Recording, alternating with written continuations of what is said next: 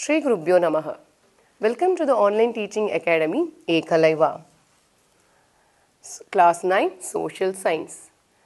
So far we have been discussing about the electoral politics from our civics book. And in the previous session we have learnt about the importance of election and what makes an election democratic, and also we discuss about the political competition, whether it is good or bad in a democracy. And now we are going to step into a new concept, that is, today we are going to learn.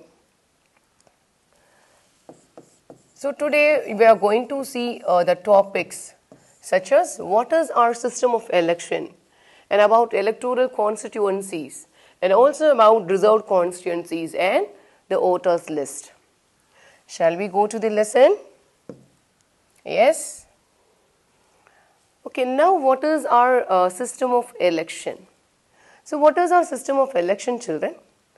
So if you look at how elections are held in India, you will come to know very clearly about the system of election.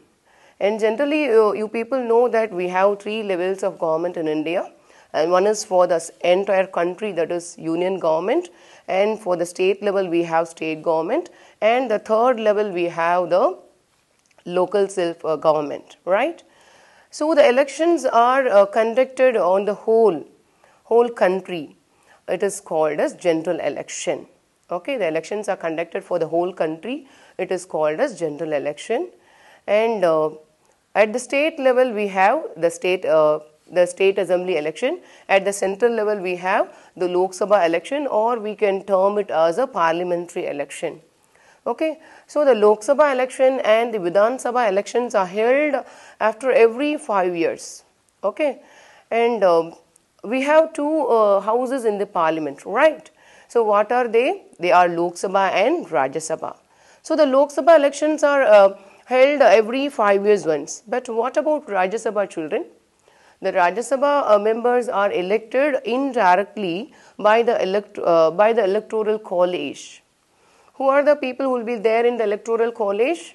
The members of the state legislative council, the state legislative assembly, and the municipal members and the Zilla Parishad member. All these people will contribute to select the Rajya Sabha members. And of course, 1/3 of people in Rajya Sabha, they will get retirement after every 2 years, and it cannot be dissolved by anybody, and that is why the Rajya Sabha is also called as permanent house. Whereas the Lok Sabha and Vidhan Sabha, the elections are held after every 5 years, or after the 5 years, the terms of all the elected representative will come to an end. Okay, and the Vidhan Sabha and the Lok Sabha stands dissolved then. Okay, and then the representative will compete the election newly. Okay, so we are going to see about the system of election, and it is categorized into two. One is general election and another one is by-election. So we are going to see that. So what is this general election? So general election means elections are held in all the constituency at the same time, or on the same day, or within a few days. It is called as general election. So general election means the elections are held in all the constituency at the same time, same day, or within a few days. It is called as general election. And now what is by-election? By-elections means elections are held only one constituency. The election is held only for one constituency to fill the vacancy caused by death or resignation of the candidate of the member is called by-election. For this I can say the example like the Chief Minister of Tamil Nadu 4 years back. The Chief Minister of Tamil Nadu, Ms. Jayalalitha, has passed away, right? You people all know that. And at that point of time, she was a representative of RK Nagar, isn't it? So due to her death, there was a vacancy in the RK Nagar. So to fill the vacancy, the election commission conducted the election for that particular constituency alone, and that is called as by-election.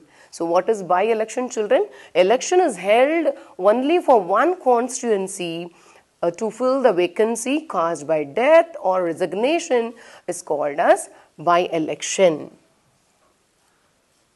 And now we are going to step into the different stages of election. The first stage is called as splitting up of constituencies. Okay, so we are going to learn about the electoral constituencies. So in India we follow an area based representation.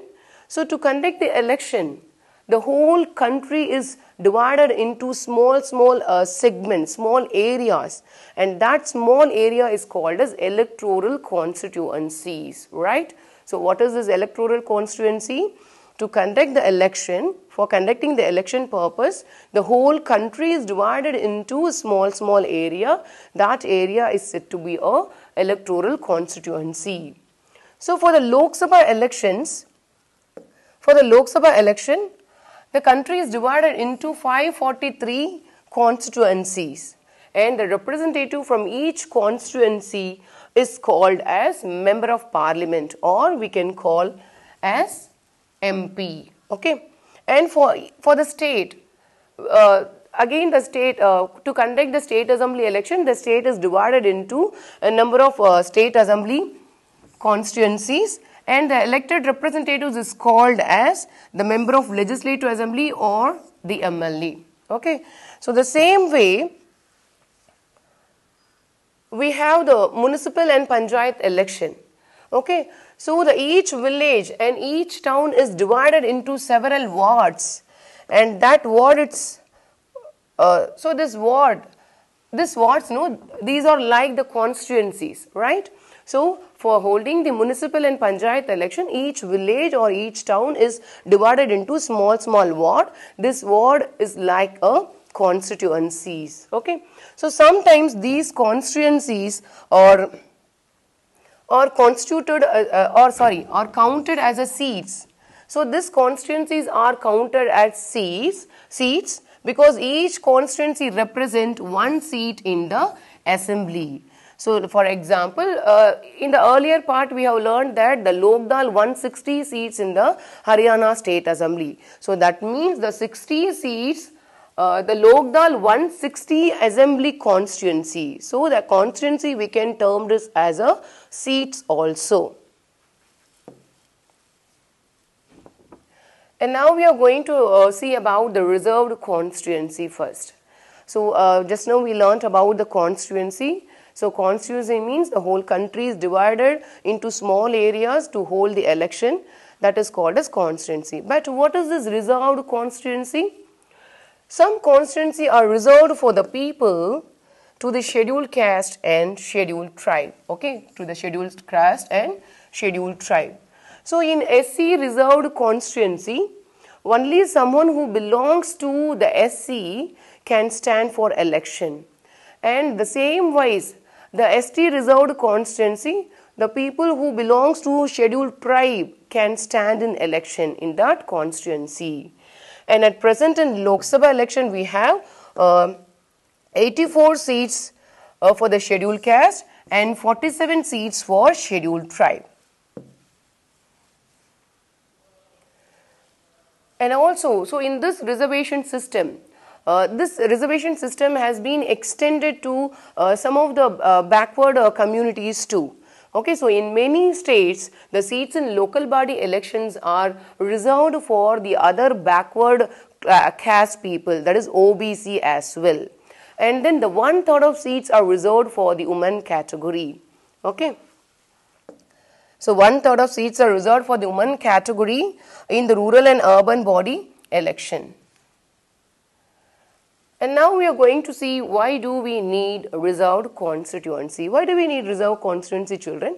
Because in India we have the a very backward community people also there in India. Okay, so to bring up their lifestyle or to take part them in the political body, the reserved seats have been facilitated.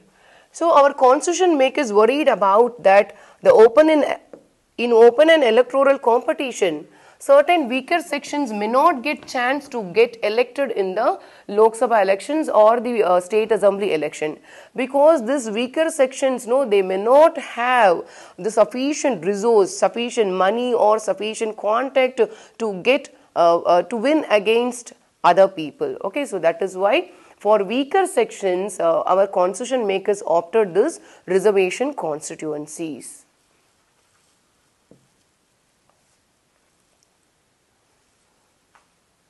And now we are going to learn about the voters list. Okay. So after the splitting up of constituencies, the next step of election is to preparing the voters list. Okay. So now we are going to step in to look at the voters list. Okay. And of course, it is a foremost and important step for the democratic country. Okay. So everyone should be able to choose, isn't it? So everyone should be able to choose. It is a foremost principle of the democratic feature. So in every democratic election, the list of those who are eligible to vote is prepared much before the election and given to them. So the people who are eligible to cast their vote, that list will be ready even before the election starts and given to them. Okay. And this list is officially called electoral roll, or it is also known as the voters list. And this is an important step. It is linked with the democratic feature of any country. So everyone should get equal opportunities to choose their representatives without any discrimination. So irrespective of their background, religion, gender, sex, so irrespective of all these things, every adults have the equal voting right. Okay, that is what we called as universal adult franchise. And now how the voter list is being prepared. So, okay, now we are going to learn about the preparation of the voters list. Okay, so the new person who are attaining the age of 18, their names are added in the voters list, and names of those who moved out of the place or who are dead, their names will be deleted in that list. So this is how the voter list will be prepared. So the person who are attaining age of 18 newly, their name will be added, and the person who are moved out of the place or the person who are dead, those names will be deleted from this list. Okay, so this is how the voter list is being revised. Okay, so the complete revision of the voter list will take place every 5 years. Okay. And now, so during an election day, the people who are eligible to cast their vote, they can take a election photo identity card with them, and they can go to the nearby polling booth and then they cast their vote. Okay, so we are going to see about what is this election photo identity card. Okay, so the election commission, that is the government, has tried to provide the EPIC to every person name who are there on the voters list. Okay, so during an election day, the people can carry this card and go out to cast their vote in the nearby polling booth, and then but this card is not yet compulsory for casting their vote nowadays, because the voters can give any other proof of identity, like a smart card we have now and Aadhaar card we are having. So we can give any other proof of identity and we can cast our vote. So this is what about the today's class, children. So today we have learnt about what is our system of election, and we learnt about the general election and by-election, and also you have learnt about the electoral constituencies, reserved constituency, and why do we need reserved constituencies, and at last we learnt about the preparation of voter list. So thank you, children. To receive our online lessons, subscribe our channel and you will get the latest notifications. Thank you, children.